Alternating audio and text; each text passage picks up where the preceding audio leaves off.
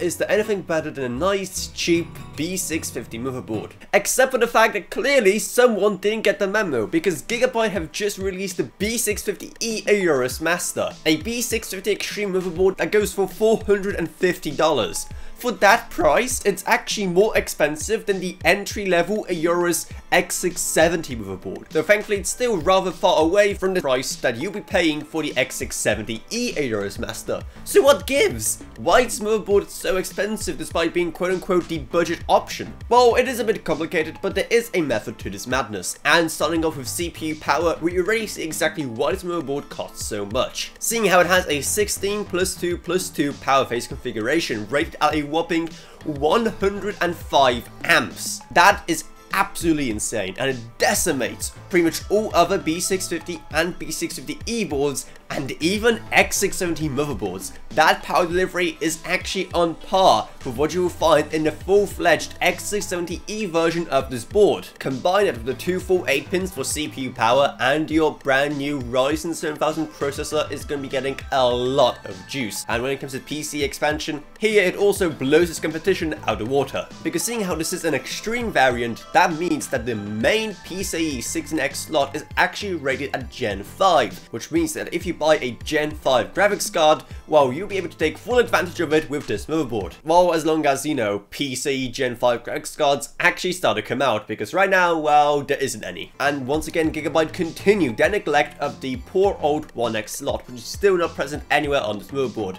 Which, again, I know that you can just use 1X slot cards in 16X slots, but you can all agree it looks much better if you put a 1X card in a 1X slot. Add to that space for 4 M.2 NVMe SSDs, with one of them being Gen 5 ready, and you have some pretty insane PC expansion in this motherboard. So you can probably see how it justifies its price, even though the fact it's a B650 motherboard can at first kind of throw you off.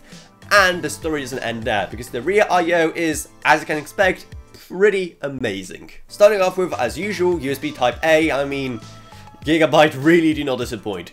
12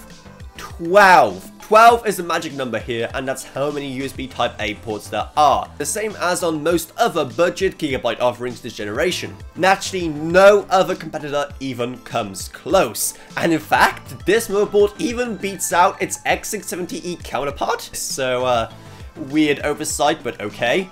And speaking of oversights, this motherboard only has HDMI for integrated graphics, and not DisplayPort, even though the more budget version of this motherboard, the B650 Elite, does have both HDMI and DisplayPort. Okay, so let me wrap my head around this.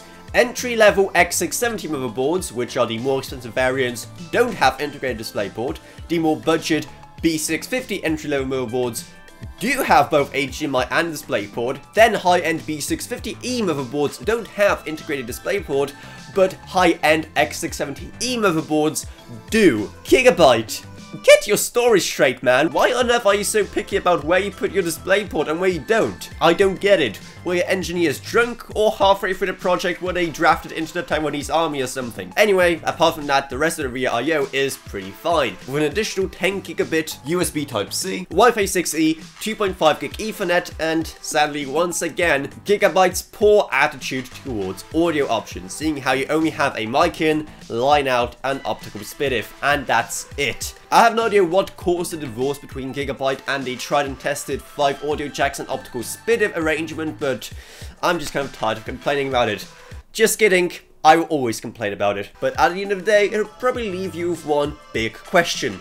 What's the point of this motherboard? And that's a pretty good question, and the answer is pretty simple, even if Gigabyte don't make it simple, and that is that it occupies its very own segment, which isn't very apparent at first. At $450, even though it's a B650 Extreme motherboard, it's actually a mid-range Aorus offering, seeing how this time around, Gigabyte do not have any X670 motherboards above Elite. They have no Ultra SKU this time around, and the Pro SKU, which was supposed to come, is nowhere to be seen right now. So this is actually the middleman between the X670 Aorus Elite and the X670E Aorus Master. But that's not the end of it. Not only does it actually have pretty decent feature parity with the much more expensive X670E Aorus Master, but one thing that you might overlook that is so important is the fact that this motherboard is ATX. while the X670E Master is E80X, and that is the crucial difference here, because if you want those high-end features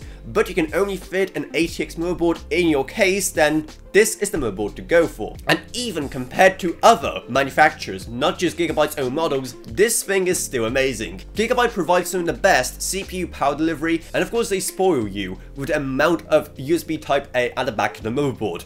But their bad habits are still present in this motherboard. The lackluster audio options and the lack of dedicated PCIe 1X slots is still very disappointing, not to mention that it also only has 4 SATA connectors, while most motherboards nowadays have 6. But if you can forgive those mistakes, it's still a very good board. And if you want to buy it yourself, then the Amazon links to it are going to be down in the video description below. And if you're rich enough to afford this motherboard, you're also probably rich enough to support this channel on Patreon, which is also going to be down in the video description below. As even just one single dollar bonus truly goes a long way, while you get awesome perks as well.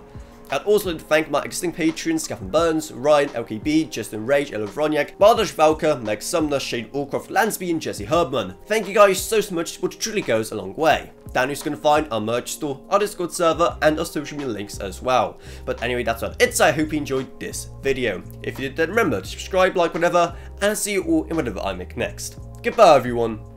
Goodbye.